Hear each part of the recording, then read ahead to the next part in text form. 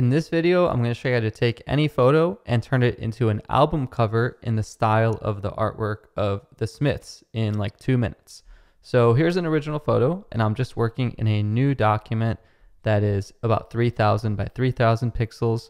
You can choose whatever size you want, but if we're pretending this is an album cover, that's about 10 by 10 inches.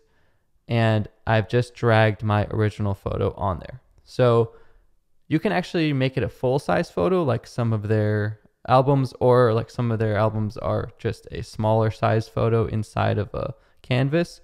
But let me just delete everything that I did previously. So either way, I'll show you both ways. The first thing we're going to do is just make it a duotone or two-tone image. So I'm going to right-click on my photo layer and just make sure that it's converted to a smart object. And that way we can play around with our edits non-destructively. And the first thing I'll do is make it two-tone. So I'm going to go to Image, Adjustments, Gradient Map. And here you can choose any 2 colors you want. So whatever you want, you can play around with it. I'm just going to use some sort of pastel style colors.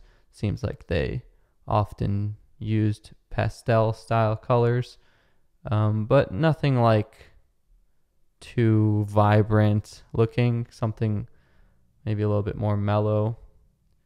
And I'll press OK with this combo here. Maybe I'll make this even a little brighter. A quick tip when you're working the color picker, like normally it's set to hue H mode, and you can see all the colors and go through the slider. But if you want to fine tune in on one color, a little trick is you can actually switch over. So S is like saturation. I can make it more or less saturated. L is like lightness. I can make it lighter or darker.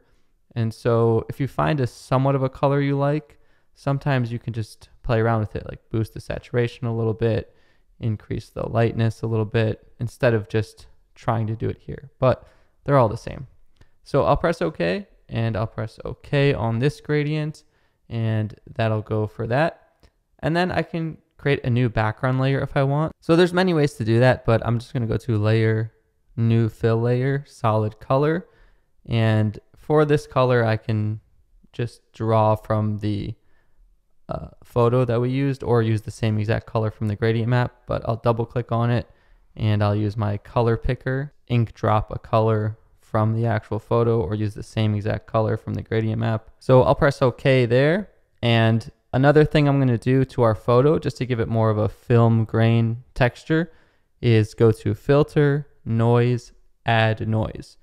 So here you can add a certain percentage of noise up to your taste, and you can choose uniform or Gaussian, and monochromatic or not. I would say keep it monochromatic. But most importantly, and a little trick that I'll do is, really we should have added the noise first. So what you can do is just take the noise and put it under the gradient map so that the gradient map gets applied after the noise.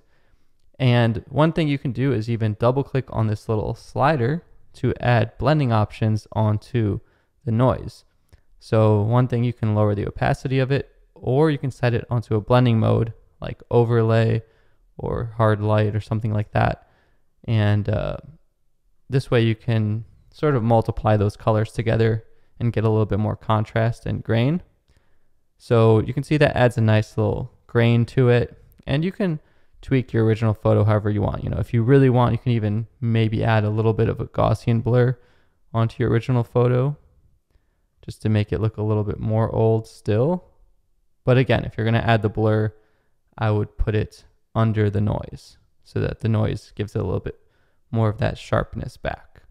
And then finally, you can just add simple text, whatever you want. So I'm just going to use Times bold italic font, and you can put whatever you want for your parody album art name, and whatever song title you want. And of course I have Snap to set on, so as I use my move tool, Photoshop automatically snaps things to their centers and whatnot. You can adjust that setting under View, and you see Snap is checked on. And if you want, you can even add other little touches. Maybe on a new layer, you could add little lines or whatever you want. Fill those selections in with the lines, or stripes, whatever borders you want. Or if you were doing it in the full screen style, you could just take your original photo, press Command T, or edit free transform. Also, the reason this keeps coming up is it's just telling you smart filters. This is a smart layer, so while you're doing any adjustments, the preview will get turned off for a second, so don't freak out. But I'm just going to increase the size of this. I'm holding Option or Alt to stretch it symmetrically from the center. And once I press enter, all the filters get applied again. And you have the same thing here. So it's really a quite simple effect to recreate album artwork in the style of the Smiths. It could probably do it in 1 or 2 minutes without all this explaining. And you can always go back, double click on the gradient map if you want, and try out different colors. So have fun with this. Hopefully you learned something, even if you don't want to create album artwork like this, and it's giving you some ideas. If you like this video and you're learning Photoshop, I have a playlist with hundreds of more videos for free here on my channel, and you can subscribe to my channel here on YouTube to stay tuned for all of the new educational and free videos that I post. So my name is Odisho. Thanks for watching, and I'll see you in the next one.